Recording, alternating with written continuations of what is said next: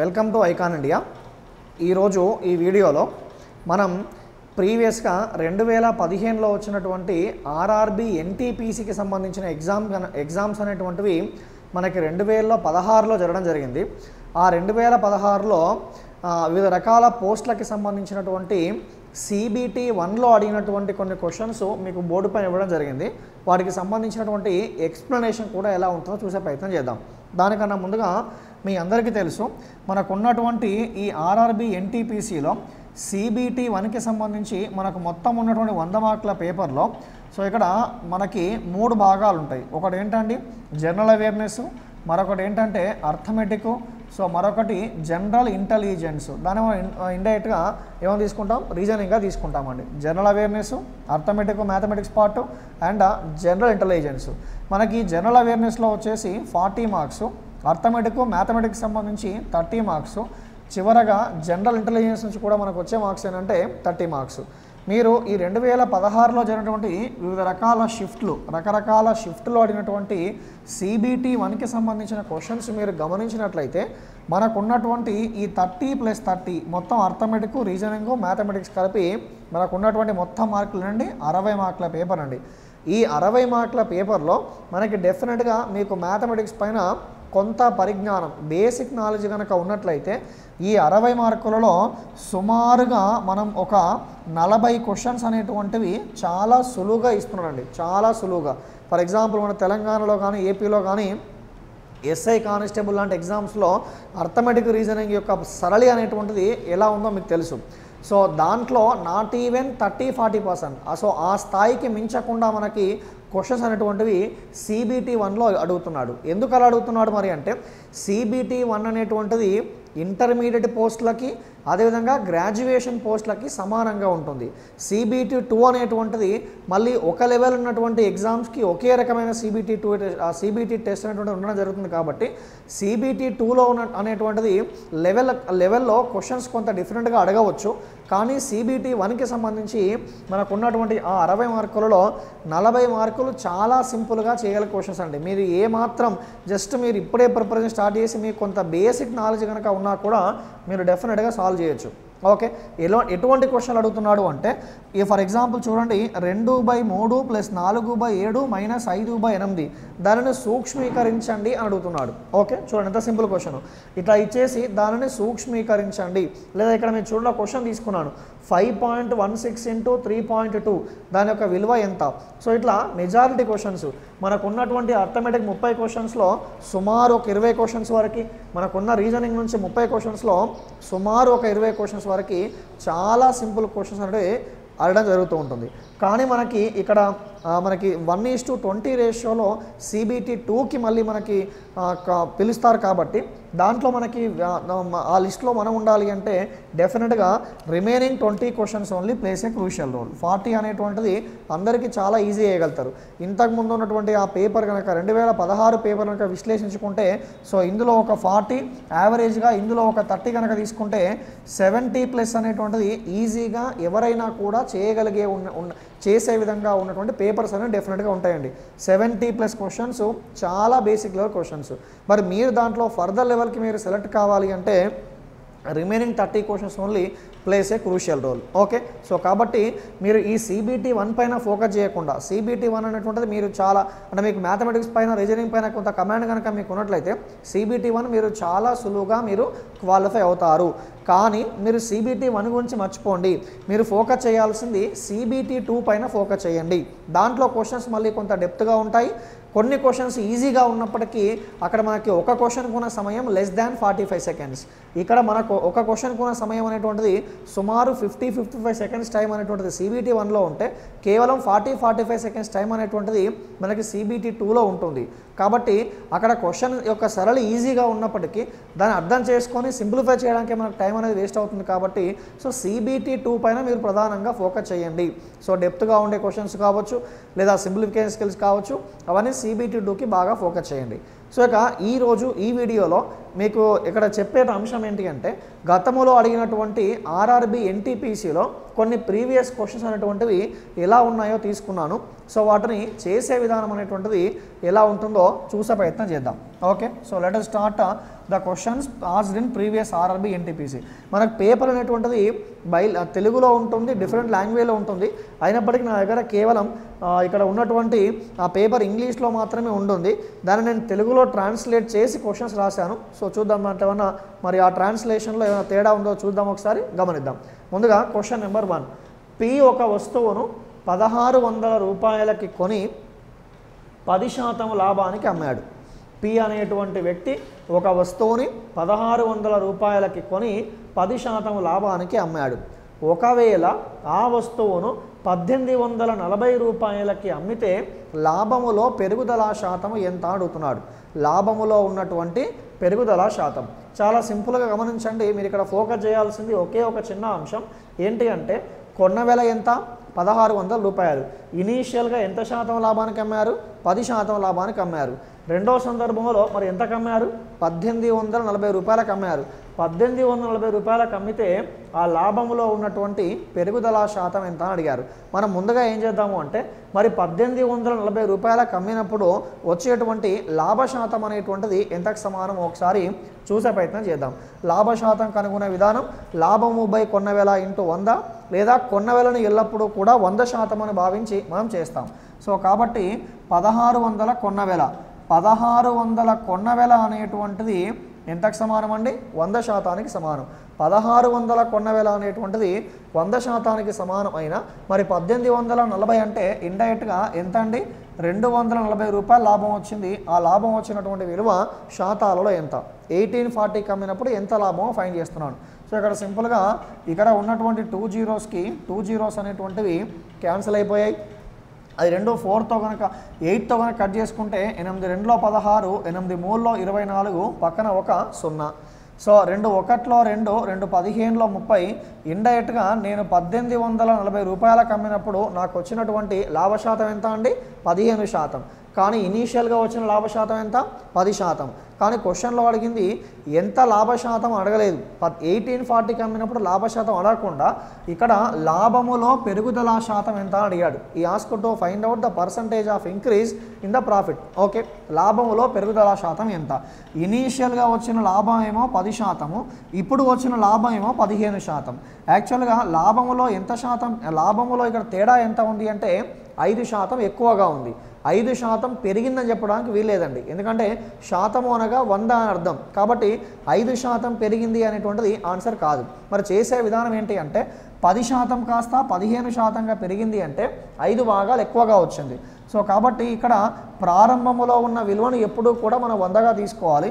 ప్రారంభములో ఉన్నటువంటి ఈ 10% విలువ అనేటువంటిది 100%కి సమానమైతే మరి 5% పెరిగింది కాబట్టి ఆ పెరిగిన 5 భాగాల విలువ శాతాలలో ఎంత? దీన్ని సింప్లిఫై చేసుకుంటే 0కి 0 క్యాన్సిల్ అయిపోయింది. 10 × 5 అంటే ఏం చెప్పొచ్చు అండి? ఇండైరెక్ట్గా ఆ లాభములో పెరుగుదల శాతం ఎంత అంటే ఏంటి మీ ఆన్సర్? 50% పెరుగుదల నమోదైంది. మీరు కనుక మీకు కొంత ప్రాక్టీస్ చేస్తే ఈ విధంగా పేపర్ పైన పెన్ను పెట్టకుండా చెప్పొచ్చు అండి. అంటే అట్లీస్ట్ ఈ స్టెప్ వచ్చిన తర్వాత ఆన్సర్ చెప్పేయచ్చు. ఎట్లా అంటే ఎంత శాతం పెరిగింది? 15% పెరిగింది. దేంతో ఇక్కడ ఇనిషియల్గా ఎంత ఉంది? 10% ఉంది. 10% నుంచి 15%గా మారింది అంటే ఇండైరెక్ట్గా సో ఈ 10% కన్నా ఇంకో 5% ఎక్కువగా వచ్చింది. అంటే సగం ఎక్కువగా వచ్చింది. సగం ఎక్కువగా వచ్చింది కాబట్టి ఇండైరెక్ట్గా ఎంత శాతానికి సమానం చెప్పొచ్చు మనం? 50%కి సమానం అని చెప్పవచ్చు. చాలామంది చేసే పొరపాటు ఈ క్వశ్చన్కి సంబంధించి ఏంటంటే 10% నుండి 15%గా మారింది అంటే 5% పెరుగుదల నమోదైందని తీసుకుంటారు. 5% అంటే 100%కి 5% అని మీనింగ్ అక్కడ. కానీ ఇక్కడ 100కు 5 పెరిగిందా, 10కి 5 పెరిగిందా అంటే 10కి మాత్రమే 5 పెరిగింది. కానీ నేను కనుక్కోవాల్సింది 100కు ఎంత పెరిగిందో కనుక్కోవాలి. సో అప్పుడు 100 పరంగా తీసుకున్నప్పుడు ఎంత పెరిగిందండి? 50% అనేటువంటిది దానికి సంబంధించిన సమాధానంగా తీసుకుంటాం. సో ఇది లాభ నష్టాలకు సంబంధించిన ఒక క్వశ్చన్. ఇవన్నీ కూడా గతంలో 2016లో వివిధ రకాల షిఫ్ట్లో అడిగినటువంటి ఎన్టీపీసీకి సంబంధించిన ప్రీవియస్ క్వశ్చన్స్. ఓకే, సో కాబట్టి మొదటి క్వశ్చన్కి సంబంధించిన ఆన్సర్ ఏంటండి? 50% అనేటువంటిది పెరుగుదలగా తీసుకుంటాం. సో ఇక దీంట్లో రెండో క్వశ్చన్ గమనించండి. రెండో క్వశ్చన్ వచ్చేసి 3740ని 3 భాగాలుగా విభజించారు. మొదటి భాగములో సగం, రెండో భాగములో 1/3 వంతు, మూడో భాగములో 1/6 వంతు సమానం అయిన రెండో భాగం విలువ ఎంత? ఈ ask to find out the second part. Okay, so ఆ క్వశ్చన్ మీనింగ్ ఏంటో గమనించండి. 3740ని ఎన్ని భాగాలు చేశారట? 3 భాగాలు చేశారట. ఫర్ ఎగ్జాంపుల్ ఒక భాగాన్ని ఎక్స్ అని, రెండో భాగాన్ని వై అని, మూడో భాగాన్ని జెడ్ అనుకోండి. ఓకే, ఆ విధంగా 3740ని 3 భాగాలుగా విభజించారు. మొదటి భాగంలో సగం అట అండి. సో మొదటి భాగంలో సగం అంటే ఏం రాసుకోవచ్చు? x/2. రెండో భాగంలో 1/3 వంతు, రెండో భాగంలో 1/3 వంతు అంటే y/3. అదేవిధంగా మూడో భాగంలో 1/6 వంతు, మూడో భాగంలో 1/6 వంతులు అవన్నీ ఎలా ఉన్నాయట? సమానంగా ఉన్నాయట. మొదటి భాగంలో రెండో వంతు, రెండో భాగంలో 1/3 వంతు, సో మూడో భాగంలో 1/6 వంతులు సమానంగా ఉన్నాయి. అయినా రెండో భాగం విలువ ఎంత? ఈ ask to find out the second part. So చేసేదని చూడండి. x/2, y/3, z/6 ఉంది కాబట్టి ఇండైరెక్ట్గా ఇవన్నీ సమానంగా ఉన్నాయి అన్నాడు. అవన్నీ కూడా సమానంగా ఉన్నాయి అన్నాడు కాబట్టి దీని నుంచి x/y/z ఏమవుతుందంటే 2:3:6 అవుతుందండి. సో మొదటి సంఖ్య 2 భాగాలు, మూడో సంఖ్య 3 భాగాలు, నాలుగో సంఖ్య 6 భాగాలు. ఈ మొత్తం వచ్చేసి గమనించండి, ఈ మొత్తం వచ్చేసి 2 + 3 5, 5 + 6 వచ్చేసి 11. 11 భాగాల మొత్తం విలువ 3740కి సమానమైతే క్వశ్చన్లో అడిగింది రెండో భాగం విలువ ఎంత అన్నాడు. రెండో భాగం విలువ వచ్చేసి ఎన్ని భాగాలు ఉందండి? 3 భాగాలుగా ఉండడం జరిగింది. మనం ఆ 3 భాగాల యొక్క విలువ అనేటువంటిది ఎంతకు సమానమో కనుక్కుంటాం. దీన్ని సింప్లిఫై చేసుకుంటే చూడండి. సో 11 3లో 33, 11 4 44, పక్కన ఒక 0. సో 340 × 3, 340 × 3 అంటే 0, 3 4లో 12, 3 3లో 9 + 1 ఎంత అండి? 10. ఇండైరెక్ట్గా 3740లో రెండో సంఖ్య అనేటువంటిది ఎంతకు సమానం అంటే 1020కి సమానంగా మనం తీసుకోవాల్సి ఉంటుంది. ఒకవేళ రకరకాలు అడగవచ్చు. మొదటి సంఖ్యకి రెండవ సంఖ్య మధ్య భేదం ఎంత, లేదా అతిపెద్ద సంఖ్య ఎంత, అతి చిన్న సంఖ్య ఎంత, రెండవ సంఖ్య ఎంత, ఆ విధంగా రకరకాలుగా అడగవచ్చు. ఎలా అడిగినప్పటికీ ఇది చేసే విధానం. ఓకే, సో ఇది గుర్తుంచుకునే ప్రయత్నం చేయండి. తర్వాత క్వశ్చన్ నెంబర్ 3 చూడండి. ఇక్కడ ఇటువంటి క్వశ్చన్ కూడా అడిగారు అని చెప్పడం నా ఉద్దేశం. ఓకే, 5.16 × 3.12. అయితే దీన్ని చేసేటప్పుడు కొన్ని సందర్భాల్లో మీరు ఈ విధంగా లాజికల్గా థింక్ చేయొచ్చు. ఎలా అంటే 5.16 × 3.2 జస్ట్ వాటిని మల్టిప్లై చేయాలి. ఇక్కడ డెసిమల్ పాయింట్ లేదు అనుకుంటే 516, ఇక్కడ డెసిమల్ పాయింట్ లేదు అనుకుంటే 32 కదా. సో ఇక్కడ 2 × 6 ఒకట్ల స్థానం పైన ఫోకస్ చేయండి. ఒకట్ల స్థానం పైన ఫోకస్ చేస్తే సో ఇక్కడ ఏమొస్తుందంటే 2 × 6 ఎంత? 12. 2 × 6 12. ఇండైరెక్ట్గా నేను వీటిని మల్టిప్లై చేసే సందర్భంలో ఆ సంఖ్యలో చివర ఉండేటువంటి అంకె అనేటువంటిది ఎంతకు సమానంగా ఉండాలి? 2కు సమానంగా ఉండాలి. అంతేగాని 2 6లో 12. కాబట్టి ఆ సంఖ్య యొక్క గుణకారంలో చివరన ఉండేటువంటి అంకె అనేటువంటిది 2కు సమానంగా ఉండాలి. ఆ 2 అనేటువంటిది ఏ ఆప్షన్లో కనుక ఉంటుందో అదే మనం ఆన్సర్గా సింపుల్గా తీసుకోవచ్చు. ఓకే, కానీ కొన్ని సందర్భాల్లో అటువంటి పాసిబిలిటీస్ మరి 1 కన్నా ఎక్కువగా ఉన్నప్పుడు ఏం చేస్తాము అంటే దాన్ని మామూలు గుణకారం చేసుకోవాల్సిందే. సో డెసిమల్ పాయింట్ లేదు అనుకొని వాటిని మల్టిప్లై చేస్తాం. సింపుల్గా 516 32తో మల్టిప్లై చేస్తాం. వీలైతే 32 × 6 డైరెక్ట్ మల్టిప్లై చేస్తే ఆ వాల్యూ వచ్చేసి 180 × 12 అంటే 192. ఓకే, 192 అంటే 219. 32 × 1 32. 32 అంటే 41 51. సో కాబట్టి 5. 32 × 5 అంటే సో ఇదో 150. సో 10 150 అంటే 160. 160 + 5 అంటే 165. సో దీంట్లో ఒక 2 నెంబర్స్ తర్వాత, దీంట్లో ఒక 1 నెంబర్ తర్వాత, మొత్తం మీద 3 అంకెల తర్వాత డెసిమల్ పాయింట్ ఉంచాలి 16. ఓకే, 16.512 అనేటువంటిది దానికి సంబంధించిన సమాధానంగా మనం తీసుకోవాల్సి ఉంటుంది. ఓకే, సో ఇది దానికి సంబంధించి. తర్వాత మరో క్వశ్చన్ గమనించండి. జస్ట్ ఇది నార్మల్ చేసుకుంటూ వెళ్ళడమే. సో ఓకే, దాంట్లో ఇబ్బంది ఏం లేదు. 3 సంఖ్యల మధ్య నిష్పత్తి 2:3:5. 3 సంఖ్యల మధ్య నిష్పత్తి 2:3:5. వాటి మొత్తముల రెట్టింపు some of the what you can say twice the sum. Okay, వాటి మొత్తముల రెట్టింపు అనేటువంటిది 100 అయిన పెద్ద సంఖ్య యొక్క వర్గం ఎంత అన్నాడు. 3 సంఖ్యల మధ్య నిష్పత్తి 2:3:5. వాటి మొత్తముల రెట్టింపు 100 అట. వాటి మొత్తముల రెట్టింపు అనేటువంటిది 100కు సమానమట. సో సింపుల్గా ఆ సంఖ్యల మధ్య నిష్పత్తి అనేటువంటిది 2:3:5. వీటి మొత్తం అన్నప్పుడు 2 + 3 5, 5 + 5 ఎంత 10. ఇది మొత్తం. ఆ తర్వాత మొత్తముల యొక్క రెట్టింపు 100, మొత్తముల యొక్క రెట్టింపు అంటే ఎంతకు సమానం అండి? 20కి సమానం. సో ఇండైరెక్ట్గా ఈ 20 అనేటువంటిది ఎంతకు సమానం అని? 100కు సమానం అయినా అడిగింది పెద్ద సంఖ్య యొక్క వర్గం ఎంత. ఈ మూడింటిలో పెద్ద సంఖ్య అంటే ఎన్ని భాగాలు ఉంది? 5 భాగాలు ఉంది. ఆ పెద్ద సంఖ్య యొక్క వర్గం విలువ ఎంతో కనుక్కోవాలి. 21లో 25లో 5 × 5 ఎంత? 25. క్వశ్చన్లో అడిగింది ఆ పెద్ద సంఖ్య యొక్క వర్గం. ఏంటి మీ ఆన్సర్? 625 అనేటువంటిది దానికి సంబంధించిన సమాధానంగా మనం చెప్పాల్సి ఉంటుంది. ఓకే, ఇది ఒక అంశం. తర్వాత నెక్స్ట్ గమనించండి, ఇది కాలము పనికి సంబంధించిన క్వశ్చన్ అండి. నేను మామూలుగా షార్ట్ కట్ రాశాను. ఏంటంటే P, Q, R అనేటువంటి 3 వ్యక్తులు కలిసి ఒక పనిని 6 రోజులలో చేయగలరు. P ఒంటరిగా 10 రోజులలో, Q ఒంటరిగా 24 రోజుల్లో చేసిన R ఒంటరిగా ఆ పనిని ఎన్ని రోజుల్లో చేయగలడు అని క్వశ్చన్ అండి. నేను సింపుల్గా షార్ట్ కట్లో దాన్ని రాయడం జరిగింది. PQRలు కలిసి ఆ పనిని ఎన్ని రోజులు చేస్తారట? 6 రోజులు చేస్తారట. P ఒంటరిగా 10 రోజుల్లో, Q ఒంటరిగా 24 రోజుల్లో చేసిన R ఒంటరిగా ఆ పనిని ఎన్ని రోజుల్లో చేయగలడు.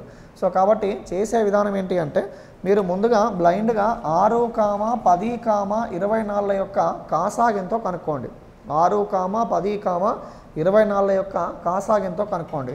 సో వీటి కాసాగ్ అనేటువంటిది ఇండైరెక్ట్గా దేనికి సమానంగా ఉంటుంది అంటే అది వచ్చేసి 120కి ఈక్వల్గా ఉంటుందండి. ఓకే, సో 24 1లో 24, 2లో 48, సో 48 అంటే 72. సో ఆ విధంగా సింప్లిఫై చేసుకుంటూ వెళ్తే ఆ కాసాగు వచ్చేసి ఎంతకు సమానం అండి? 120కి సమానం. సో ఇప్పుడు ఈ కాసాగు వచ్చేసి 120. మనకు ఉన్నటువంటి ఒక ఫార్ములా ఉంటుంది. ఏంటి ఆ ఫార్ములా అంటే LCM/ఫ్యాక్టర్స్ అనే ఒక ఫార్ములా ఉంటుందండి. LCM/ఫ్యాక్టర్స్. సో ఇక్కడ LCM అంటే కాసాగు, కాసాగు ఎంత? 120. తర్వాత ఇక్కడ చూడండి, సో 6ని దేంతో గుణిస్తే 120 వస్తుంది చూడండి. 6ని దేని చేత గుణిస్తే 120 వస్తుందో చూడండి. సో అప్పుడు ఏం చేస్తామండి? 6 × 20 ఎంత? 120. ఆ తర్వాత 10 × 12 120. ఆ తర్వాత 24 × 5 ఎంత? 120. మరి ఇక్కడ ఏం చేస్తాము అంటే క్వశ్చన్లో అడిగింది ఎవరి గురించి అడిగాడు?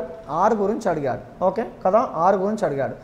R గురించి రావాలి అంటే ఏం చేస్తాము అంటే సింపుల్గా P+Q+Rలోకి వెళ్ళి Pని Qని తీసేస్తాం. అంతేగాని P+Q+Rలోకి వెళ్ళి Pని Qని తీసేస్తే వచ్చేది ఎవరి గురించి అండి? R గురించి. ఇది ఎవరికి సంబంధించి? P+Q+Rకి సంబంధించి. ఇది ఎవరికి సంబంధించి? Pకి సంబంధించి. ఇది ఎవరికి సంబంధించి? Qకి సంబంధించి. ఈ రెండింటిలోకి వెళ్ళి దాన్ని తీసేయడం ద్వారా మనకు వచ్చేది R వాల్యూ. సో 12 - 5 ఎంత? 17. 20 - 17 అంటే 3. కాబట్టి 3 1లో 3, 3 40లో 120. దేర్ఫోర్ R ఒంటరిగా ఆ పనిని ఎన్ని రోజులు చేయగలుగుతారంటే సింపుల్గా 40 రోజుల్లో మాత్రమే చేయగలడు. మీరు ఇంకో రకంగా చేస్తారు. ఏం చేస్తారంటే 1/6 -1/10 -1/24.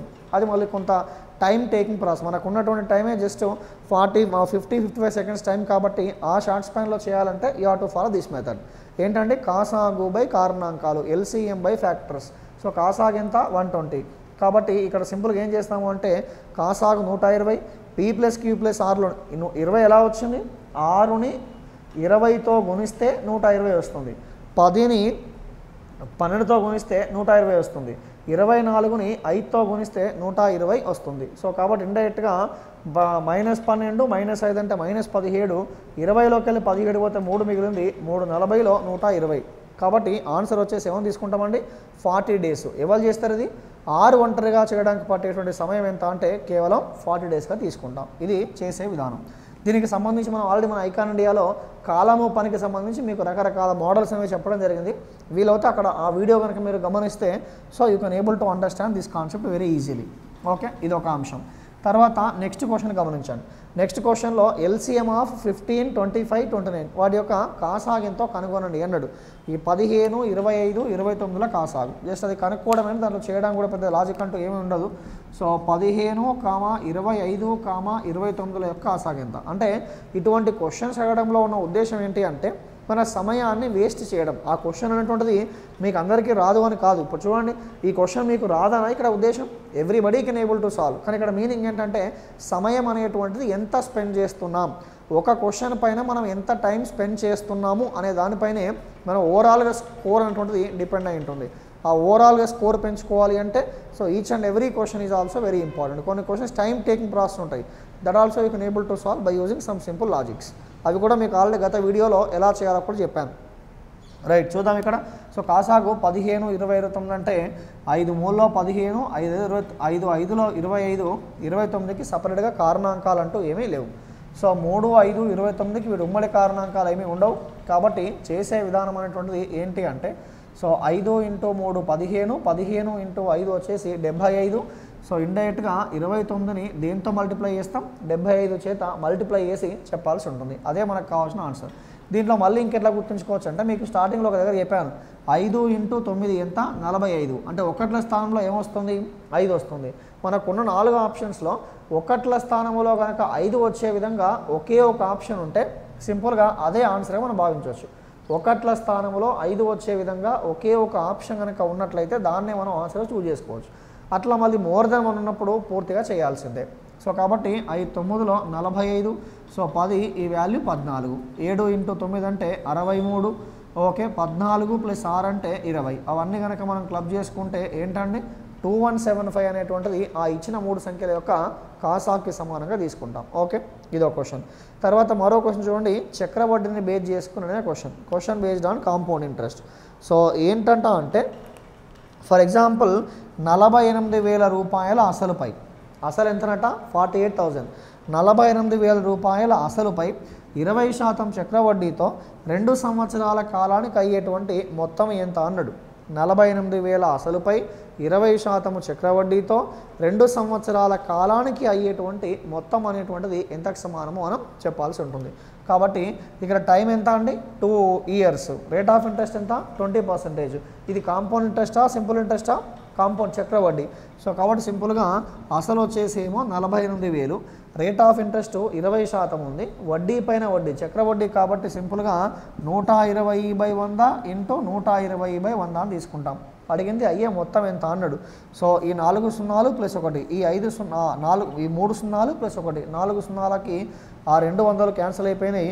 8 × 2 ఎంత, 16. 16 × 2 అంటే ఎంత. ఇప్పుడు చూడండి, ఒకట్ల స్థానంలో ఏమొస్తుంది, ఆన్సరు 0 వస్తుంది. 10ల స్థానంలో ఏమొస్తుంది మరి అంటే, 8 2లో 16, 16 × 2 ఎంత, 32. అంతేనా. సో గమనించండి, 8 2లో 16, 16 × 2 అంటే, సో మనం ఫోకస్ చేయాల్సింది యూనిట్స్ ప్లేస్, మనం ఫోకస్ చేయాల్సింది టెన్స్ ప్లేస్. 2 × 2 4, 4 × 2 32. కాబట్టి ఇక్కడ వచ్చేటువంటి అంకె ఎంత, 20. ఆ 2 zeros అనేటువంటివి ఎక్కడ ఉంటే అదే ఆన్సర్. అట్లా మళ్ళీ మోర్ దెన్ 1 ఉంటే then we have to multiply. Chance, possibility maybe ఉన్నప్పుడు యూటిలైజ్ చేసుకోవచ్చు. ఆ విధంగా ఉన్నప్పుడు మీరు ఆ మోడల్ యూటిలైజ్ చేసుకోవచ్చు. సో ఇప్పుడు నేను మల్టిప్లై చేస్తే, సో 12 × 12 ఎంత, 144. 0 కీప్ ఏ సైడ్, 144. ఈ 144ని దేంతో మల్టిప్లై చేస్తాం, 48తో మల్టిప్లై చేయాల్సి ఉంటుంది. 4 8లో 32, 8 4లో 32, 32 + 3 35. సో 35 అంటే 8 1లో 8, సో 11. దీన్ని ఇంకా సింప్లిఫై చేస్తే 16, 16 + 1 17. సో 4 + 1 5. ఏంటండి, 2 11 9. ఓకే, 6 6912. సో ఇండైరెక్ట్గా 69120, 69120 అదే దానికి సంబంధించినటువంటి సమాధానంగా మనం తీసుకుంటాం. కాబట్టి చివరిలో 20 ఎక్కడ వస్తే అదే మనకు కావాల్సినటువంటి సమాధానంగా మనం భావించాల్సి ఉంటుంది. ఓకే, ఇదొక అంశం. సో ఈ విధంగా ఇవన్నీ కూడా మనకి గతంలో అడిగిన క్వశ్చన్స్. సో ఇటువంటి క్వశ్చన్స్ అనేటువంటివి ఎలా ఉంటాయో మరికొన్ని తీసుకొని చేసే ప్రయత్నం చేద్దాం. సో దీంట్లో మరికొన్ని క్వశ్చన్స్ అనేటువంటివి ఎలా ఉన్నాయో చూద్దాం. ఇవి కూడా గతంలో అడిగినటువంటి క్వశ్చన్స్. ప్రతి క్వశ్చన్ కూడా మీకు బోర్డు పైన రాసినటువంటి ప్రతి క్వశ్చన్ కూడా, సో అవన్నీ కూడా గతంలో మనకు ప్రీవియస్గా రకరకాల షిఫ్ట్లో అడిగిన క్వశ్చన్స్. ఓకే, చూద్దామండి. ఒక వ్యక్తి సగం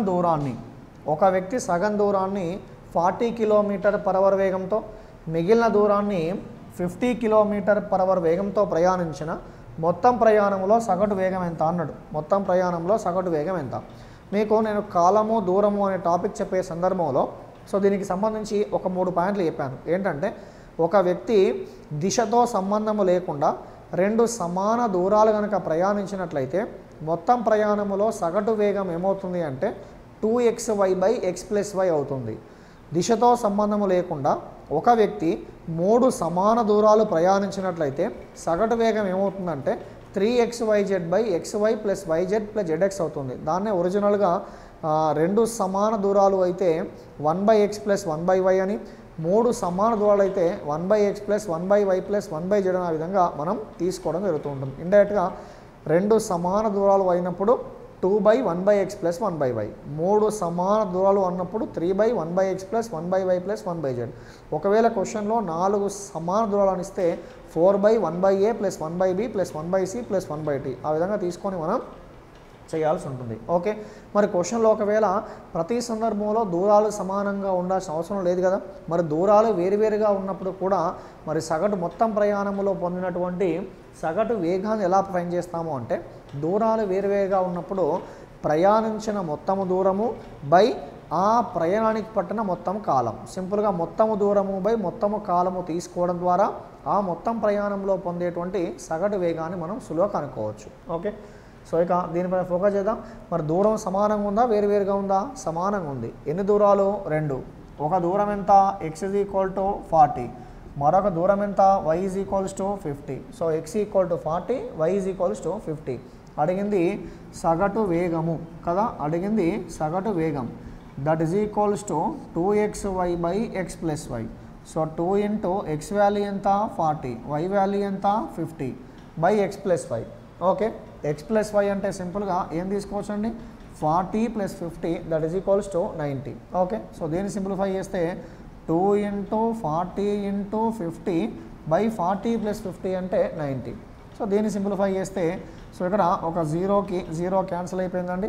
అది మిగతాది కూడా ఎగ్జాక్ట్లీ క్యాన్సిల్ అవ్వట్లేదు కాబట్టి కదా, ప్రయాణించిన మొత్తం 2x/x + y. సో కాబట్టి ఇండైరెక్ట్గా 2 × 5 10. సో అంటే 400ను దేంతో డివైడ్ చేయాలండి?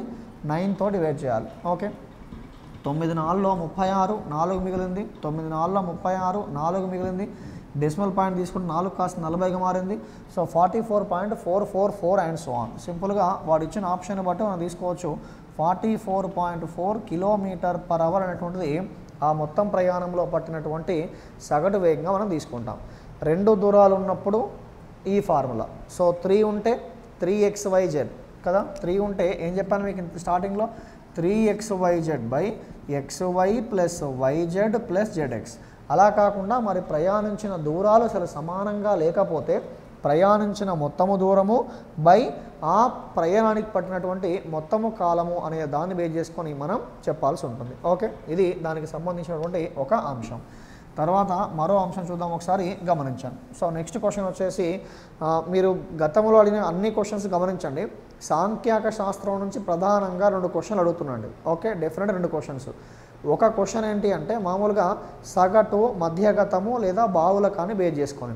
మరో క్వశ్చన్ ఏంటి అంటే ఒకవేళ ఈ వేలో అడగకుండా ఉన్నట్లయితే ఇంకోవి ఏంటి అంటే స్టాండర్డ్ డీవియేషను మరియు మీన్ డీవియేషను, దాంతోపాటు వేరియన్స్, ప్రామాణిక విచలనము, క్రమ విచలనము మరియు విస్తృతి అనే అంశాలను బేస్ చేసుకొని కూడా క్వశ్చన్ అడగడం జరుగుతుంది. సింపుల్ క్వశ్చన్, బట్ ఒక డాటా ఇది ఒక 3 నెంబర్లు ఇచ్చేసి దానికి సంబంధించినటువంటి ప్రామాణిక విచలనం ఎంత, లేదా విస్తృతి ఎంత, లేదా క్రమ విచలనం ఎంత, ఇటువంటి క్వశ్చన్స్ అనేటువంటివి అడగడం జరుగుతుంది. ఓకే, సో కాబట్టి ఇటువంటి కూడా మీకు ఆల్రెడీ వీడియోలో చెప్పాను, ఆ స్టాటిస్టిక్స్ పార్ట్ చెప్పే క్రమంలో చెప్పాను, వీలైతే ఆ పార్ట్ రెఫర్ చేయండి. సో ముందుగా చూడండి, మధ్యగతం 55, 53, 56, 59, 61, 69, 31 యొక్క మధ్యగతాన్ని కనుగొనండి అన్నాడు. ఈ ask to find out the median of the given data. ఏం ఫైండ్ చేయాలండి? మధ్యగతాన్ని ఫైండ్ చేయాలి. మధ్యగతాన్ని ఫైండ్ చేసే సందర్భంలో మనం 2 స్టెప్పులు ఫాలో కావాలి. ఒక స్టెప్ ఏంటి అంటే ఆ ఇచ్చినటువంటి దత్తాంశాన్ని ఆరోహణ లేదా అవరోహణ క్రమంలో రాయాల్సి ఉంటుంది. అంటే స్మాల్ టు బిగ్ కానీ లేదా బిగ్ టు స్మాల్ కానీ మనం రాయాల్సి ఉంటుంది. ఇది మొదటి అంశం. ఆ తర్వాత రెండో అంశం, ఈ మధ్యగతానికి సంబంధించి రెండో స్టెప్ ఏంటంటే ఆ విధంగా మనం ఆరోహణ లేదా అవరోహణ క్రమంలో రాసిన తర్వాత దాంట్లో ఉన్నటువంటి అంశాల యొక్క సంఖ్య గమనించాలి. అంశాల యొక్క సంఖ్య బేసీ సంఖ్య అయినట్లయితే n+1/2 అనే n+1/2 అంశం అనేటువంటిది దానికి సంబంధించిన మధ్యగతంగా తీసుకుంటాం. ఒకవేళ అంశాల యొక్క సంఖ్య అనేటువంటిది సరి సంఖ్య కనుక అయినట్లయితే n/2, n/2 + 1ల యొక్క సరాసరిని మనం దానికి సంబంధించినటువంటి ఆ సరాసరిని సగటుగా మనం తీసుకోవాల్సి ఉంటుంది. సో ఇక్కడ ముందుగా చూద్దామండి, ఆ దత్తాంశాన్ని ఆరోహణ లేదా అవరోహణ ఎలా రాసినా పర్లేదు, స్మాల్ టు బిగ్ రాద్దాం. స్మాల్ టు బిగ్ కనుక మనం రాసినట్లయితే ఏమొస్తుందంటే దాంట్లో చిన్న సంఖ్య వచ్చేసి 31 తర్వాత రావాల్సిన నెంబర్ వచ్చేసి 53, ఆ తర్వాత 55, 56, 59, 61, 69. సో ఇవన్నీ కూడా వాడు ఇచ్చినటువంటి సంఖ్యలు. సంఖ్యల యొక్క మొత్తం గమనించండి. 1 2 3 సంఖ్య గమనించండి. 1 2 3 4 5 6 7. So n = 7. 7 అంటే సరి సంఖ్యనా బేస్ సంఖ్యనా? బేసీ సంఖ్య. సో బేసీ సంఖ్య కాబట్టి సింపుల్గా ఏమని చెప్తామండి? n+1/2 అంశం. n+1/2 అంశం అనేటువంటిది దానికి సంబంధించినటువంటి మనం మధ్యగతంగా తీసుకుంటాం. n = 7 మరి 7 ఉంది. సో కాబట్టి 7 + 1/2 8/2. 8/2 అంటే ఎన్నో అంశం అండి? 4వ అంశం. 4వ అంశమే ఆ దత్తాంశం యొక్క మధ్యగతం. 4వ అంశం ఎంత ఉందండి? 1వ అంశం, 2వ అంశం, 3వ అంశం, 4వ అంశం. సో కాబట్టి ఇండైరెక్ట్గా ఆ దత్తాంశం యొక్క మధ్యగతం అనేటువంటిది ఎంతకు సమానం అండి? 56కి సమానంగా మనం తీసుకుంటాం. ఒకవేళ ఇక్కడ మరి అంశాల యొక్క సంఖ్య సరి సంఖ్య కనుక ఉన్నట్లయితే, ఫర్ ఎగ్జాంపుల్ ఇక్కడ మరొక నెంబర్ కనుక ఉన్నట్లయితే n = 8 ఉందనుకోండి, అప్పుడు సరి సంఖ్య కనుక ఉన్నట్లయితే ఏం తీసుకుంటాము అంటే n/2, n/2 + 1వ అంశాల సరాసరి. ఓకే, ఈ అంశాల యొక్క సరాసరి మనం దానికి సంబంధించినటువంటి మధ్యగతంగా తీసుకుంటాం. అంటే ఫర్ ఎగ్జాంపుల్ అనుకుందాం, జస్ట్ ఫర్ ఎగ్జాంపుల్ అక్కడ 70 అనుకోండి. 70 అంటే మొత్తం ఎన్ని ఉన్నాయండి? 8. 8 అంటే సరి సంఖ్య కాబట్టి n/2. n/2 అంటే 4వ అంశము, 4 ప్లస్ అంటే 5వ అంశం. 4వ మరియు 5వ అంశాల యొక్క సరాసరి. 4వ అంశం ఎంత ఉందండి? 56 ఉంది. 5వ అంశం ఎంత ఉందండి? 59 ఉంది. సో ఈ విధంగా 4వ మరియు 5వ అంశాల యొక్క సరాసరి. సో 56 + 59 ఆ వాల్యూ వచ్చేసి 115/2 తీసుకుంటాం. దాన్ని సింప్లిఫై చేస్తే వచ్చేది దానికి సంబంధించినటువంటి ఆన్సర్గా మనం తీసుకుంటాం. సరి సంఖ్య ఉంటే ఈ విధంగా, బేసి సంఖ్య ఉంటే ఆ విధంగా మనం చేయాల్సి ఉంటుంది. దీని గురించి కూడా మీకు ఆల్రెడీ దాంట్లో క్లియర్గా చెప్పడం జరిగింది స్టాటిస్టిక్స్ సంబంధించినటువంటి ఆ వీడియోలో. తర్వాత మరో క్వశ్చన్ గమనించండి. 2 అంకెల సంఖ్యలోని అంకెల మొత్తం 9. దీంట్లో కండిషన్స్ ఉన్నాయి. 2 అంకెల సంఖ్యలోని అంకెల మొత్తం ఎంతనట? 9. ఆ తర్వాత అంకెలను తారుమారు చేయగా ఏమైందట? 45 తగ్గింది. అయినా మారిన సంఖ్య ఎంత? చూడండి, కొత్త సంఖ్య ఎంత అడగలేదు, పాత సంఖ్య ఎంత అడగలేదు. అడిగింది ఏంటి? మారిన యొక్క సంఖ్య అడిగాడు. మారిన సంఖ్య అడిగాడు కాబట్టి కండిషన్స్ కూడా మనం రివర్స్ తీసుకోవాలి. అంటే ముందుగా ఏంటి? మీకు ఈ సాల్వ్ చేయడానికి యూజువల్గా 2 అంకెల సంఖ్య అన్నాడు కాబట్టి 10x + y అని తీసుకుంటారు. 2 అంకెల సంఖ్య అన్నప్పుడు అది 1ల స్థానంలో ఉన్న అంకె y, 10ల స్థానంలో ఉన్న అంకె x అనుకుంటే ఆ సంఖ్య xy అవుతుంది. దాని విలువను ఏ విధంగా రాస్తాము అంటే 10x + y అని రాస్తాం. అట్లా మనం రివర్స్ చేసి మళ్ళీ ఆ ప్రాసెస్ లెంతీ ప్రొసీజర్. అలా కాకుండా సింపుల్గా మనకు ఎలాగో ఆప్షన్స్ ఉంటాయి కాబట్టి, సో దీంట్లో మొదటి కండిషన్ ఏంటి? 2 అంకెల సంఖ్యలోని అంకెల మొత్తం 9 ఉండాలట. అంకెల మొత్తం ఎంత? 45. 4 + 5 9, 7 + 2 9, 6 + 3 9, 2 + 7 9. ఇండైరెక్ట్గా అంకెల మొత్తం ఎంత ఉంది? 9 ఉంది. ఇది అయిపోయింది. తర్వాత రెండో కండిషన్, అంకెలను తారుమారు చేయగా 45 తగ్గింది. అంకెలను తారుమారు చేసినప్పుడు 45 తగ్గింది. ఒకవేళ అయినా మారిన సంఖ్య ఎంత అన్నాడు. మరి ఇక్కడ మారిన సంఖ్య అడిగాడు కాబట్టి అంకెలను తారుమారు చేస్తే 45 పెరగాలి, అది తీసుకుంటాం. సో కాబట్టి ఇప్పుడు యూజువల్గా ఒక నెంబర్ ఎంత? 45, మారింది 45. మరి ఒరిజినల్గా ఎంత? 54. మరి ఈ ఒరిజినల్గా ఉన్నటువంటి దీనికి అంకెలను తారుమారు చేయగా ఏమైందట? 45 తగ్గిందట. కాబట్టి దీన్ని రివర్స్ తీసుకుంటే 45, 54. ఒరిజినల్గా ఉన్నది 54. ఇప్పుడు కొత్తగా ఏమొచ్చింది? 45 అయింది. ఎంత తగ్గింది? ఇక్కడ కేవలం 9 తగ్గింది, 9 మాత్రమే తగ్గింది. కానీ ఎంత తగ్గాలి? 45 తగ్గాలి. రెండో ఆప్షన్ చూడండి. రెండో ఆప్షన్ తీసుకున్నట్లయితే 72 అండి. ఇది మారిన సంఖ్య. మరి కొత్తగా ఉండే సంఖ్య ఎంత? 27. మరి ఈ విధంగా దీంట్లో ఉన్నటువంటి అంకెలను తారుమారు చేసినప్పుడు 45 తగ్గిందా 45 పెరిగిందా అంటే అక్కడ సింపుల్గా 45 పెరిగింది. కానీ మనకి ఏం కావాలి? 45 తగ్గాలి. సో అట్లా 63 చూడండి. 63 అంటే దాని రివర్స్ వస్తే ఏమొస్తుందండి? 36 వస్తుంది కదా. 63 కాస్త ఏమవుతుంది? 36గా మారుతుంది. మరి 36 అంటే దీని పరంగా చెప్పండి. సో ఆ విలువ అనేటువంటిది 45 తగ్గిందా లేదా పెరిగిందా? ఈ విలువ పెరిగింది. మరి పెరగాల తగ్గాలా? తగ్గాలి. సో కాదు. కాబట్టి ఇక మనకు ఆన్సర్ వచ్చేసి ఏమో తీసుకుంటామండి? 27 మనకు కావాల్సిన ఆన్సర్. ఎందుకంటే 27 ఏమో రాసుకోవచ్చు అండి? 72 అని రాసుకోవచ్చు. 72ని తారుమారు చేసిన, 72ని తారుమారు చేస్తే ఏమైంది? 27 అయింది. మరి ఆ విలువ ఎంత తగ్గిందంటే 45 తగ్గింది. సో కాబట్టి ఇండైరెక్ట్గా దానికి సంబంధించినటువంటి ఆన్సరు ఏమని తీసుకుంటామండి? 27 అనేటువంటిది దానికి సంబంధించిన సమాధానంగా తీసుకుంటాం. సో ఇక్కడ చూడండి, క్వశ్చన్లో అడిగింది ఎందుకంత రివర్స్ తీసుకుంటున్నా అంటే, మరి క్వశ్చన్లో అడిగింది పాత సంఖ్య అడగలేదు. ఒరిజినల్గా ఉన్న సంఖ్య ఎంత అన్నప్పుడు మనం 75 అని తీసుకోవచ్చు. ఓకే, 72 అని తీసుకోవచ్చు. కానీ క్వశ్చన్లో అడిగింది మారిన సంఖ్య ఎంత అన్నాడు. మరి మారిన సంఖ్య ఎంత అన్నాడు కాబట్టి మీ ఆన్సర్ వచ్చేసి 27 అనేటువంటిది దానికి సంబంధించిన సమాధానంగా తీసుకుంటాం. ఓకే, మరో క్వశ్చన్. సో కాలము పనికి సంబంధించిన క్వశ్చన్ని పూర్తిగా రాయకుండా జస్ట్ రాశాను. ఇప్పుడు చదువుతాను చూడండి పూర్తిగా. ఏంటంటే 30 మంది వ్యక్తులు రోజుకు 5 గంటల చొప్పున 16 రోజులలో ఒక పనిని పూర్తి చేయుదురు. అయినా 40 మంది వ్యక్తులు రోజుకు 6 గంటల చొప్పున ఎన్ని రోజులలో అదే పనిని పూర్తి చేయుదురు అనేది క్వశ్చన్ అండి. ఓకే, సో ఆ విధంగా మనకి క్వశ్చన్ అనేటువంటిది అడగడం జరిగింది. ఏంటంటే క్వశ్చన్ 30 మంది వ్యక్తులు రోజుకి 5 గంటల చొప్పున 16 రోజులలో ఒక పనిని పూర్తి చేయుదురు. అయినా 40 మంది వ్యక్తులు రోజుకి 6 గంటల చొప్పున ఎన్ని రోజులలో అదే పనిని పూర్తి చేయుదురు. ఇది సింపుల్గా ఎలా ఉంది అంటే మనకి కాలము పనిలో గొలుసు సూత్రము చైన్ రూల్కి సంబంధించి మీకు ఒక ఫార్ములా చెప్పాను. M1 D1 T1/W1 = M2 D2 T2/W2. దాన్ని బేస్ చేసుకొని మనం చాలా క్వశ్చన్స్ అనేవి చేసాం. సో దాన్ని బేస్ చేసుకొని అడిగాడు. మరి ఇక్కడ ఈ క్వశ్చన్లో ఆ ఫార్ములా మొత్తం కాకుండా ఏం తీసుకుంటామండి, M1 D1 T1 = సింపుల్గా M2 D2 T2 అని తీసుకుంటాం. M1 అంటే స్టార్టింగ్లో ఎంతమంది అండి, 30 మంది. ఏం చేశారు, సో ఎన్ని గంటలు, ఎన్ని రోజులు, 16 రోజులు. రోజుకి ఎన్ని గంటలాగా చేశారు, 5 గంటలాగా పనిచేశారు. అయినా M2 అంటే ఎంతమంది అండి, 40 మెంబర్స్. సో D2 అంటే ఆ వాల్యూ తెలియదు, డేస్ కనుక్కోవాలి. T2 అంటే ఆ డేకి ఎన్ని అవర్స్ వర్క్ చేశారు, 6 అవర్స్.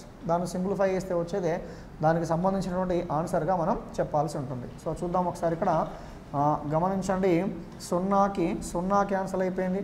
4 1లో 4, 4 4లో ఎంత, 16. 0 4 1లో 4, 4 4లో 16. ఆ తర్వాత 3 1లో 3, 3 2లో 6, 2 1లో 2, 2 2లో 4, 2 × 5 ఎంత, 10. దేర్ఫోర్ x = 10 అనేటువంటిది దానికి సంబంధించిన సమాధానంగా మనం తీసుకుంటాం. x = 10 is our required answer. So కాబట్టి అలా ఎన్ని డేస్ పడుతుందండి, 10 డేస్ అనేటువంటిది పడడం జరుగుతూ ఉంటుంది. ఇదో క్వశ్చన్. తర్వాత నెక్స్ట్ క్వశ్చన్ గమనించండి. నెక్స్ట్ క్వశ్చన్లో 52, 54, 55, 56, 55, 54 అక్కడ రాస్తే అయిపోతుంది, మళ్ళీ వేస్ట్ ఆఫ్ టైం. ఓకే, సింపుల్గా అడిగింది ఏంటండి, దీని యొక్క బాహులకం అడిగారండి. మీకు క్వశ్చన్ పూర్తిగా రాయలేదు, దాని యొక్క బాహులకం ఎంత అడిగాడు. బాహులకం ఈ ఆస్కుంటూ find out the mode of this data. దానికి సంబంధించినటువంటి బాహులకాన్ని కనుగొనండి అన్నాడు. ఏం ఫైండ్ చేయండి, బాహులకం అంటే ఒక దత్తాంశములో అత్యధిక సార్లు పునరావృతమైన అంశాన్నే మనం బాహులకంగా తీసుకుంటాం. దత్తాంశములో అత్యధిక సార్లు పునరావృతమైన అంశాన్నే మనం బాహులకంగా తీసుకుంటాం. సో కాబట్టి దానికి సంబంధించినటువంటి మరి అత్యధికంగా ఏది పునరావృతం చూడండి. 52 ఉంది, సో పునరావృతం కాలేదు. 54 అనేటువంటిది కేవలం 2 టైమ్స్ మాత్రమే రిపీట్ అయింది. 55 అనేటువంటిది 1 2 3 టైమ్స్ రిపీట్ అయింది. 56 అనేటువంటిది 1 టైమే రిపీట్ అయింది. సో కాబట్టి ఇక్కడ మీరు గమనించండి, అత్యధిక సార్లు రిపీట్ అయింది 55, 55, 55. ఎన్నిసార్లు రిపీట్ అయిందండి, 3 సార్లు రిపీట్ అయింది. కాబట్టి దానికి సంబంధించినటువంటి బాహులకము అనేటువంటిది ఎంతకు సమానం అండి, 55కి సమానం. అత్యధిక సార్లు పునరావృతమైన అంశమే బాహులకం. దత్తాంశానికి బాహులకం ఉండవచ్చు, ఉండకపోనవచ్చు. దత్తాంశానికి బాహులకం ఉంటే ఒకటే ఉండాల్సిన అవసరం లేదు. కొన్ని సందర్భాల్లో 2 సంఖ్యలు కూడా రావచ్చు, 3 సంఖ్యలు రావచ్చు, ఎన్నైనా ఉండొచ్చు, లేకపోనవచ్చు. అది గుర్తుంచుకోండి. తర్వాత ఇది చూడండి, R019 అనేటువంటి సంఖ్య 11 చేత నిశేషంగా భాగించబడిన R యొక్క కనిష్ట విలువ ఎంత. R యొక్క కనిష్ట విలువ ఎంత అన్నాడు. R019. ఓకే, R019 ఆ విధంగా R019 అనేటువంటి సంఖ్య 11 చేత నిశేషంగా భాగించబడిన R యొక్క కనిష్ట విలువ ఎంత. R యొక్క కనిష్ట విలువ ఎంత. సో కాబట్టి 11 చేత భాగింపబడింది కాబట్టి యూజువల్గా ఒక సంఖ్య అనేటువంటిది 11 చేత ఎప్పుడు భాగింపబడుతుందండి. సో ఇండైరెక్ట్గా ఆ సంఖ్యలో సరి స్థానాల్లో ఉన్న అంకెల మొత్తం మరియు బేసి స్థానాల్లో ఉన్న అంకెల మొత్తముల యొక్క తేడా. సరి స్థానాల్లో ఉన్న అంకెల మొత్తం మరియు బేసి స్థానాల్లో ఉన్న అంకెల మొత్తముల యొక్క తేడా అనేటువంటిది 0 అయినా కావాలి, లేదా 11 చేతన భాగింపబడాలి. అలా భాగింపబడితే ఆ పూర్తి సంఖ్య అనేటువంటిది 11 చేత భాగింపబడుతుందని తీసుకుంటాం. మరి ఇప్పుడు ఇది చూడండి, ఇక్కడ సో ఈ మొత్తం వచ్చేసి ఎంత ఉందండి r+1 ఈ మొత్తం ఎంత ఉందండి సో ఇండైరెక్ట్గా r+1 ఈ సమానంగా ఉండాలి లేదా 11 రావాలి difference that is equal to ఏం కావాలి 9 కావాలి అప్పుడు r ఈజ్ ఈక్వల్ టు ఏమవుతుందండి 8 అవుతుంది కాబట్టి r యొక్క కనిష్ట విలువ ఎంతకు సమానం అంటే 8కి సమానం ఎందుకు ఇలా ఈక్వల్ చేశాను మనకు భాజనీయత సూత్రాల టాపిక్ ఉంటుంది అర్థమెటిక్లో డివిజబిలిటీ ప్రిన్సిపల్స్ ఆ భాజనీయత సూత్రాల్లో అంశాలను బేస్ చేసుకొని మనం చేస్తామండి r+1 ఈజ్ ఈక్వల్ టు 9 అంటే సరి స్థానాల్లో ఉన్న అంకెల మొత్తం మరియు బేసి స్థానాల్లో ఉన్న అంకెల మొత్తంలో యొక్క తేడా అనేటువంటిది ఎంతకు సమానంగా ఉండాలట 9కి సమానంగా ఉండాలట ఆ అంకెల మొత్తం అనేటువంటిది 0కు సమానంగా ఉండాలి లేదా 11 చేత డివైడ్ కావాలి అలా ఉన్నప్పుడే పూర్తి సంఖ్య కూడా డివైడ్ అవుతుంది so hence what is your answer 8 అనేటువంటిది దానికి సంబంధించిన సమాధానంగా మనం తీసుకుంటాం సో ఇక దీంట్లో మరో క్వశ్చన్ గమనించండి లాభ నష్టాలకు సంబంధించిన మరో క్వశ్చన్ మీరు చూడండి ఆ CBT1కి సంబంధించిన రకరకాల షిఫ్ట్లు మీరు చూసే క్రమంలో కొన్ని సందర్భాల్లో లాభ నష్టాలకు సంబంధించిన క్వశ్చన్సే కొంత డిఫరెంట్గా అంటే టైం టేకింగ్ క్వశ్చన్లు అడుగుతున్నాడు మిగతా అన్ని కొంత ఈజీగా ఉన్నప్పటికీ సో లాభ నష్టాలకు సంబంధించిన క్వశ్చన్సే కొంత టైం టేకింగ్ అడుగుతున్నాడు కాబట్టి మీరు ప్రాక్టీస్ చేసే క్రమంలో లాభ నష్టాలకు సంబంధించిన అంశాలపైన బాగా ఫోకస్ చేయండి ఒకటి చక్రవడ్డీ బారు వడ్డీ మరొకటి లాభ నష్టాలు వీటిపైన బాగా ఫోకస్ చేయండి వీలైనన్ని ఎగ్జాంపుల్స్ ప్రాక్టీస్ చేయండి అప్పుడు మీకు మంచి గ్రిప్ వస్తుంది చూద్దాం ఓకే దీనిపైన క్వశ్చన్ ఒక వస్తువుని 10% లాభానికి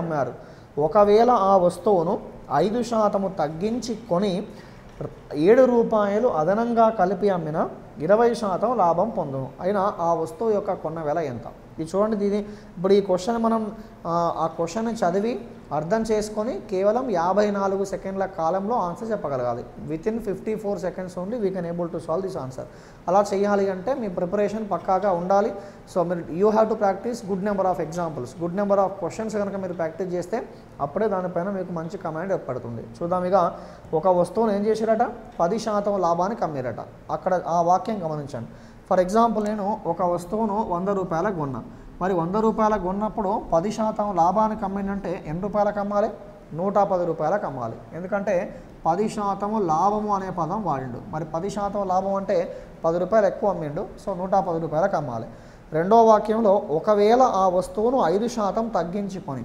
ఒకవేళ ఈ వస్తువును ఏం చేశారట 5% తగ్గించుకున్నాడు 5% తగ్గించుకున్నాడు అంటే ఎంత కొన్నాడు 95కే కొన్నాడు కదా ఒకవేళ ఆ వస్తువును 5% తగ్గించుకొని ₹7 అదనంగా కలిపిన 20% లాభం పొందను సో రెండో సందర్భంలో వచ్చినటువంటి లాభం అనేటువంటిది ఎంతకు సమానమట 20%కి సమానమట ఇంతకుముందు ఈ 10% 100 పైన కాబట్టి ఈజీగా చెప్పగలిగాం మరి 20% 10 పైన కాదు కాబట్టి ఆ వాల్యూ ఎంతో ఫైండ్ చేయాలి సో ఇండైరెక్ట్గా రఫ్లో కనుక మనం చూసినట్లయితే 95లో 20% అంటే 1/5 5 1లో 5 5 9 45 సో ఇండైరెక్ట్గా 19% అదనంగా అమ్మారు మరి ఆ 19% అదనంగా అమ్మారు అంటే ఇండైరెక్ట్గా ఆ మొత్తం వాల్యూ మనం క్లబ్ చేసుకున్నట్లయితే ఆ వాల్యూ అనేటువంటిది ఎంతకు సమానంగా వస్తుంది 114కి సమానంగా వస్తుంది మరి ఇంతకుముందు అమ్మిన వెల ఎంత 110 ఇప్పుడు అమ్మింది ఎంత 114 ఎంత ఎక్కువగా అమ్మారు 4% ఎక్కువగా అమ్మారు ఇది 110% అయితే ఇది 114% 4% ఎక్కువగా ఎందుకు అమ్మారంటే ₹7 ఈ సందర్భంలో ₹7 అదనంగా చేసి ₹7 అదనంగా కలిపి అమ్మారు కాబట్టి సో ఇండైరెక్ట్గా ఆ 4% 110% 114% తేడా ఎంత 4% ఆ 4% ఎక్కువగా ఎందుకు వచ్చిందంటే ₹7 అదనంగా కలిపాడు కాబట్టి 4% విలువ ₹7 అయితే ఆ వస్తువు కొన్న వేల విలువ 100% విలువ ఎంతకు సమానం సో సింపుల్గా 4 1లో 4 4 25లో 100 సో 25 × 7 25 × 7 అంటే ఆ వాల్యూ వచ్చేసి 25 6లో 150 ప్లస్ 25 ఏంటి మీ ఆన్సర్ ఆ వస్తువు యొక్క కొన్న వెల అనేటువంటిది ₹175 సమానంగా చేస్తాం ఈ లాజిక్ మీకు రావాలి అంటే ముందుగా డెఫినెట్గా గుడ్ నెంబర్ ఆఫ్ క్వశ్చన్లు మీరు ప్రాక్టీస్ చేస్తేనే ఆ లాజిక్ వస్తుంది లేకపోతే ఇబ్బంది పడే అవకాశం ఉంటుంది ఓకే సో ఇది చేసే విధానం ఓకే ఇటువంటి క్వశ్చన్స్ అనేటువంటివి ఎలా ఉన్నాయో మరికొన్ని తీసుకుందాం సో దీంట్లో మరికొన్ని క్వశ్చన్స్ కూడా ఎలా ఉన్నాయో చూద్దాం ఇవన్నీ కూడా ఇంతకుముందు చెప్పినట్టుగా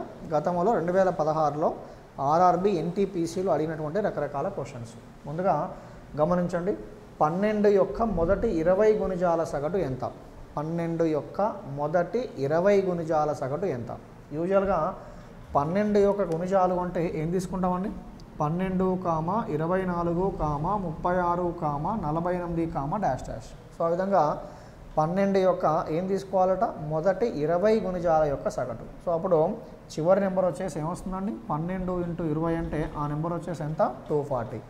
ఇటువంటి మరి ఈ సంఖ్యల యొక్క సగటు ఎంత అన్నప్పుడు 12 + 24 + 36 + 48 + డాష్ డాష్ డాష్ + 240/20. ఆ విధంగా రాశుల యొక్క మొత్తము బై రాశుల యొక్క సంఖ్య తీసుకోవడం చాలా కాంప్లికేటెడ్, టైం టేకింగ్ ప్రాసెస్. కాబట్టి ఇటువంటి క్వశ్చన్స్ మనం ఏం చేస్తాము అంటే సింపుల్గా ఇవన్నీ కూడా ఏంటి, 12 యొక్క గుణిజాలు. అవన్నీ కూడా 12 యొక్క గుణిజాలు అంటే ఇక్కడ సింపుల్గా ఏం చెప్పొచ్చు అంటే వాటి మధ్య వ్యత్యాసం అనేటువంటి సమానంగా ఉంది. ఎప్పుడైనా సరే సంఖ్యలు స్థిర వ్యత్యాసంలో ఉన్నప్పుడు వాటి యొక్క సగటు ఎలా కనుక్కుంటాము అంటే సింపుల్గా మొదటి సంఖ్య ప్లస్ చివరి సంఖ్య బై 2 చేయడం ద్వారా. సంఖ్యలు అనేటువంటివి స్థిర వ్యత్యాసంలో ఉన్నప్పుడు వాటి యొక్క సగటు కనుగొనటకు ఫార్ములా ఏంటి అంటే మొదటి సంఖ్య ప్లస్ చివరి సంఖ్య by 2, first number plus last number by 2. So 240 + 12 అంటే ఏం తీసుకుంటామండి, 252/2. 2 1లో 2, 2 2లో 4, 2 6లో 12. ఇండైరెక్ట్గా ఏంటండి 126 అనేటువంటిది ఆ 12 యొక్క మొదటి 20 గుణిజాల యొక్క సగటు తీసుకుంటాం. అంతేగాని 12 + 24 + 36 + 48 + 60 + 72 + 84 + 96 + 108 ఆ విధంగా అవన్నీ చేసి మనం చేయకూడదు, టైం టేకింగ్ ప్రాసెస్. సో అవన్నీ కూడా స్థిర వ్యత్యాసంలో ఉన్నప్పుడు వాటి సగటుకు ఫార్ములా ఏంటండి, మొదటి సంఖ్య ప్లస్ చివరి సంఖ్య బై 2 అని తీసుకుంటాం. ఆ విధంగా చేయడం ద్వారా మనకి ఆన్సర్ వస్తుంది. తర్వాత మరో క్వశ్చన్ గమనించండి. ఇక్కడ వీటి మధ్య గ్యాప్ ఇచ్చాడు, 44 గ్యాప్, 4 గ్యాప్, 7 గ్యాప్, 5 = 82. అయితే ఈ క్రింది ఏ గుర్తులను మనం ప్రతిక్షేపించినప్పుడు ఆ విలువ సాటిస్ఫై అవుతుందని మీనింగ్. ఈ క్రింది ఏ గుర్తులు మనం సబ్స్టిట్యూట్ చేసినప్పుడు ఆ ఖాళీ ప్రదేశాల్లో ఆ విలువ అనేటువంటిది తృప్తిపరచబడుతుంది అనేటువంటిది మీనింగ్. కాబట్టి ఏం చేస్తాము అంటే అది బాడ్మాస్ రూల్ను బేస్ చేసుకున్న క్వశ్చన్. సో ముందుగా ఆ క్వశ్చన్ ఏంటో ఒకసారి రాయండి. ఏంటంటే ఆ క్వశ్చన్ 44, 4, 7, 5 ఈ మొత్తం విలువ అనేటువంటిది ఎంతకు సమానంగా ఉండాలండి, 82కు సమానంగా ఉండాలి. ముందుగా ఆ ఫస్ట్ ఆప్షన్ తీసుకోండి, ఆప్షన్ బట్టి వెళ్ళిపోవడమే. So into minus divided by కదా, into minus divided by. So కాబట్టి ఇక్కడ మీరు గమనించండి, ఇక్కడ గమనిస్తే అకార్డింగ్ టు బాడ్మాస్ రూల్ మనకు ఉన్నటువంటి బాడ్మాస్ అంటాం కదా, బాడ్మాస్ రూల్ను బేస్ చేసుకుంటే bracket, of, division, multiplication, addition, subtraction ఆ విధంగా చేస్తూ వెళ్తాం. ఇక్కడ ముందుగా బ్రాకెట్ లేదు, ఆఫ్ లేదు, డివిజన్ ఉంది. కాబట్టి ముందుగా ఏం చేస్తాం, భాగాహారం చేస్తాం. 44 × 4 - 7 అనేటువంటిది 5తో భాగించబడదు కాబట్టి అట్లాగే రాశాను 7/5. ఇక రెండు మల్టిప్లై చేస్తే 4 × 4 మీరు చూడండి వెరిఫై చేసుకోవడం సింపుల్గా. 4 × 4 ఎంత, 16. ఓకే 16. సో 40 × 4 అంటే 160 కదా. సో 160 + 16 176. 176 - 7/5. నేను ఇది నిశ్శేషంగా భాగించబడుతుందా, భాగించబడదు. లేదా దీన్ని భాగిస్తే 82 వచ్చే అవకాశం ఉందా, లేదు. కాబట్టి సింపుల్గా అలా చేయకూడదు. మీరు లాజికల్గా థింక్ చేస్తే ఇప్పుడు ఈ రెండింటి మధ్య భాగారం గుర్తుంటే భాగించబడలేదు అంటే ఎప్పుడు అలా వర్కౌట్ కావాలని ఏం లేదు. బట్ ఇఫ్ యూ థింక్ ఈ రెండింటి మధ్య భాగాహారం గుర్తుంటే సాటిస్ఫై కాదు, భాగించబడవు. వీటి మధ్య భాగాహారం గుర్తుంటే భాగించబడవు. కానీ వీటి మధ్య భాగాహారం ఉంటే భాగించబడుతుంది. అట్లా పాజిబిలిటీ వెరిఫై చేసుకుంటున్నాం, అట్లాగే ఉండాలని ఏం లేదు. కాబట్టి మీరు చివరి ఆప్షన్ చూడండి, చివరి ఆప్షన్లో ఇక్కడ భాగాహారం గుర్తుంటే భాగించబడుతుంది. కాబట్టి ఆ విధంగా ప్రయత్నిస్తే 44 డివైడెడ్ బై 4 × 7 సో +5. నేను సింప్లిఫై చేసుకుంటే 44 డివైడెడ్ బై 4 అంటే ఎంత, 11. 11 × 7 +5. 11 × 7 ఎంత, 77 +5. 77 +5 అంటే మీ ఆన్సర్ ఏంటండి, 82 అనేటువంటిది దానికి సంబంధించిన సమాధానం తీసుకుంటాం. కాబట్టి వెరిఫికేషన్ 99% సందర్భాల్లో వర్కౌట్ అవుతుంది. సో లేదా మామూలు చేసుకుంటూ వెళ్ళడమే, but this is the best possibility way. Okay right, అది రెండవ క్వశ్చన్. సో ఇక మూడవ క్వశ్చన్ గమనించండి. రెండు సంఖ్యల యొక్క కాసాగు మరియు గాసాబాలు వరుసగా, రెండు సంఖ్యల యొక్క కాసాగు మరియు గాసాబాలు వరుసగా 2730 మరియు 3, 2730 మరియు 3. వాటిలో ఒక సంఖ్య 78 అయినా మరో సంఖ్య ఎంత? ఒక సంఖ్య 78 అయినా అడిగిందంటే మరో సంఖ్య ఎంత అని అడిగాడు. రెండు సంఖ్యల యొక్క కాసాగు మరియు గాసాబా వరుసగా 2730 మరియు 3. వాటిలో ఒక సంఖ్య 78 మరో సంఖ్య ఎంత? దీనికి ఫార్ములా ఉంటుందండి. ఏంటంటే కాసాగు ఇంటూ ఘాసాబా ఈజ్ ఈక్వల్స్ టు రెండు సంఖ్యల యొక్క లబ్ధం. రెండు సంఖ్యల యొక్క లబ్ధం అనేటువంటిది మనకి కాసాగు మరియు ఘాసాబాలో ఉన్నటువంటి అంశం. దీంట్లో మరి కాసాగు ఎంతో ఇచ్చాడు క్వశ్చన్లో. కాసాగు వచ్చేసి ఎంతనట 2730, ఘాసాబా వచ్చేసి 3 అట. ఆ రెండు సంఖ్యల్లో ఒక సంఖ్యనేమో 78 అడిగింది, మరో సంఖ్య ఎంత అని అడిగాడు. ఆ మరో సంఖ్యను సంథింగ్ ఎక్స్ అనుకునే వాటిని మనం చేసే ప్రయత్నం చేస్తున్నాం. సో ఇక దీన్ని సింప్లిఫై చేసుకుంటే చూడండి. సో 3 2లో 6, 3 6లో 18. ఓకే. సో ఆ తర్వాత 26 1లో 26. సో 1 మిగిలింది, 130గా మారింది. 26 5లో ఎంత? 130. కాబట్టి సింపుల్గా ఎక్స్ ఈజ్ ఈక్వల్ టు ఏంటి మీ ఆన్సర్? 15 అనేటువంటిది దానికి సంబంధించిన సమాధానం. సో ఒక సంఖ్య అనేటువంటిది 78 అయితే మరి మరో సంఖ్య ఎంత? 15 అనేటువంటిది దానికి సంబంధించిన సమాధానం. ఫార్ములా ఏంటి? కాసాగు ఇంటూ ఘాసాబా ఈజ్ ఈక్వల్స్ టు రెండు సంఖ్యల యొక్క లబ్ధం. Okay, right. సో ఇక మరో క్వశ్చన్, ఇది జామెట్రీని బేస్ చేసుకున్న క్వశ్చన్. జామెట్రీలో కూడా చాలా సింపుల్ క్వశ్చన్స్ ఉంటాయి దీనికి సంబంధించి CBT 1లో. ఓకే, 15 మీటర్లు 20 మీటర్ల పొడవు గల రెండు స్తంభాల పాదభాగాల మధ్య దూరం 12 మీటర్లు. చూడండి, 15 మీటర్లు మరియు 20 మీటర్లు. ఇది 15 మీటర్లు, ఇది 20 మీటర్లు. 15 మీటర్లు మరియు 20 మీటర్ల పొడవు గల రెండు స్తంభాల యొక్క పాదభాగాల మధ్య దూరం వచ్చేసి ఎన్ని మీటర్లట? 12 మీటర్లట. అయినా వాటి కొనల మధ్య దూరం ఎంత? ఈ ask to find out the what you can say distance between these edges. వాటి కొనల మధ్య దూరం ఎంత అడిగాడు. ఓకే, కాబట్టి చేసే విధానం ఏంటి అంటే, ఇప్పుడు ఈ డిస్టెన్స్ అనేటువంటిది 12 మీటర్స్ ఉన్నప్పుడు ఆబ్వియస్గా ఈ డిస్టెన్స్ కూడా ఎంత ఉంటుందంటే 12 మీటర్సే ఉంటుంది కదా. ఇదెంత? 12 మీటర్స్. సో అప్పుడు ఇదెంత? 12 మీటర్స్. సో మరి మొత్తం 20 కదా. ఈ మొత్తం 20 అంటే ఈ మొత్తం 20లో ఈ వాల్యూ వచ్చేసి ఎంత? 8. ఈ వాల్యూ ఈ మొత్తం ఇది 15 కదా. కాబట్టి ఇదెంత? 15. అప్పుడు మిగిలిన భాగం ఎంత ఉంటుంది? 5 ఉంటుంది. ఎందుకంటే 15 + 5 ఎంత? సో ఆ వాల్యూ వచ్చేసి మొత్తం 20. ఇక్కడ లంబకోణ త్రిభుజానికి సంబంధించిన కాన్సెప్ట్ ఉపయోగిస్తే ఇది 5 ఇది 12 ఉన్నప్పుడు ఆ కొనల మధ్య దూరం వచ్చేసి ఎంత ఉంటుందండి? 13 మీటర్లు ఉంటుంది. ఎందుకంటే 5, 12, 13 ఏమంటామంటే పైథాగరస్ ట్రిప్లెట్స్ అంటాం, పైథాగరస్ త్రికాలు అంటాం. లేదా ఇక్కడ ఇది కర్ణము స్క్వేర్ = భూమి స్క్వేరు + ఎత్తు స్క్వేరు. అట్లా తీసుకున్నా కూడా 12 స్క్వేరు + 5 స్క్వేరు 144 + 25 ఏంటి మీ ఆన్సర్? 169 అనేటువంటిది దానికి సంబంధించిన సమాధానంగా మనం తీసుకోవాల్సి ఉంటుంది. ఇది దానికి సంబంధించిన ఒక అంశం.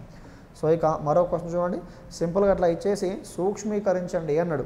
ఇప్పుడు ఈ క్వశ్చన్ మీకు రాదు అని కాదు, ఇక్కడ మీనింగ్ ఏంటంటే టైం టేకింగ్ ప్రాసెస్. దాన్ని మనం 20 సెకండ్స్లో చేస్తున్నామా, 30 సెకండ్స్లో చేస్తున్నామా, 1-2 మినిట్స్లో చేస్తున్నామా అనేది ఇంపార్టెంట్. ఓకే, ఇటువంటి క్వశ్చన్స్ ఇటువంటివి కాదండి, ఇంకా ఈజీ క్వశ్చన్స్ కూడా చాలా ఉంటాయి. కనీసం ఒక 5-6 క్వశ్చన్స్ చాలా సిల్లీ క్వశ్చన్సే ఉంటాయి. అంటే మీనింగ్ ఏంటంటే టైం వేస్ట్ చేయడం. ఓకే, సో కాబట్టి చూడండి, ఇక్కడ చూడండి 2/7 క్వశ్చన్లో అడిగింది 2/7 + 3/5 డివైడెడ్ బై 2/5 + 2/7 2/5 + 2/7. దాన్ని సింప్లిఫై చేసుకుంటే 5 2లో ఎంత అండి? 10 + 7 3లో 21/35 డివైడెడ్ బై 7 2లో 14, 5 2లో 10/35.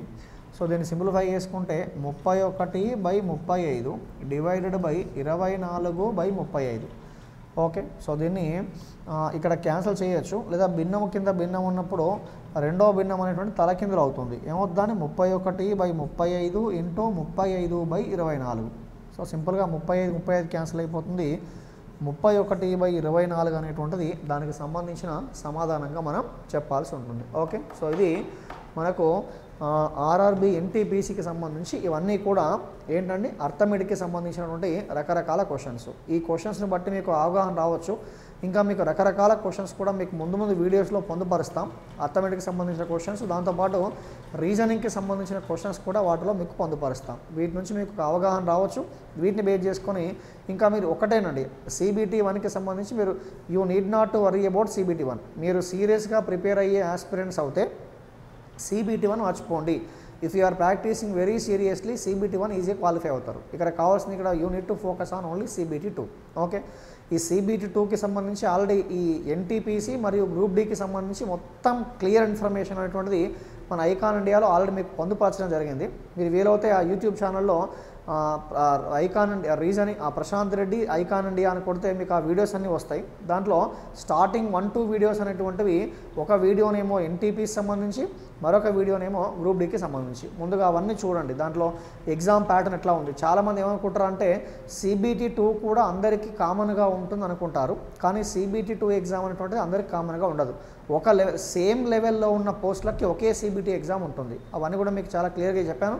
ఇవన్నీ బహుశా ఆల్రెడీ ముందే చూసే ఉంటారు. ఎవరైనా కొత్తగా చూస్తున్న వాళ్ళైతే ఆ వీడియో చూడండి, ఈ క్వశ్చన్స్ గమనించండి. వీటికి సంబంధించి ప్రధానంగా ఈ చక్రవడ్డీ, బారు వడ్డీ, లాభ నష్టాలు ఇటువంటి అంశాలపైన బాగా ఫోకస్ చేయండి, ప్రాక్టీస్ చేయండి. మీరు ఒక క్వశ్చన్ని 40 సెకండ్స్లో చేయగలుగుతున్నారు అనుకుంటే దాన్ని 30 సెకండ్స్లో ఎట్లా చేయాలి, లేదా దాన్ని మీరు దాని ఒక క్వశ్చన్ని మీరు 1 నిమిషంలో చేయగలుగుతున్నారు అనుకుంటే దాన్ని 50 సెకండ్స్లో ఎలా చేయాలి. సో ఆ విధంగా సింప్లిఫికేషన్. ఒక రైల్వే ఎగ్జామ్స్ అంటే బ్యాంకింగ్, రైల్వే ఎగ్జామ్స్ ఈ రెండు కూడా ఓన్లీ టైం పైన డిపెండ్ అయి ఉంటాయండి. ఇప్పుడు CBT 1లో మీకు కేవలం 54 సెకండ్లే. అదే CBT 2లో ఎక్కువ క్వశ్చన్స్, 120 క్వశ్చన్స్, ఒక క్వశ్చన్కి మళ్ళీ కేవలం 45 సెకండ్సే. చూడండి, 45 సెకండ్స్లో అర్థమెటిక్, రీజనింగ్ క్వశ్చన్ చేయాలి. సో అంటే మీరు ఎంత పర్ఫెక్ట్గా మన ప్రిపరేషన్ ఉంటే దాన్ని సాల్వ్ చేయగలుగుతాం. సో కాబట్టి ఇవన్నీ దృష్టిలో పెట్టుకొని సిస్టమేటిక్గా ప్రిపేర్ కండి. సో వీటికి సంబంధించి మీకు ఏ విధమైనటువంటి ఇన్ఫర్మేషన్ కావాలన్నా మన ఐకాన్ ఇండియా యూట్యూబ్ ఛానల్ ద్వారా మీకు ఏ సలహా కావాలన్నా మీరు ఆ కామెంట్ బాక్స్లో కామెంట్ చేయండి. మేము డెఫినెట్గా రిప్లై ఇస్తాం. లేకపోతే మీకు ఆ స్క్రీన్ పైన ఉన్న నెంబర్ కనిపిస్తుంది కదా, ఆ నెంబర్కి కాల్ చేయండి. అలా కాల్ చేసినా కూడా మీకు డెఫినెట్గా మీకు ఏ క్వశ్చన్, ఏ డౌట్ ఉన్నా కూడా డెఫినెట్గా మీకు క్లారిఫై చేసే ప్రయత్నం చేస్తాం. Okay, so once again thank you all for watching this video.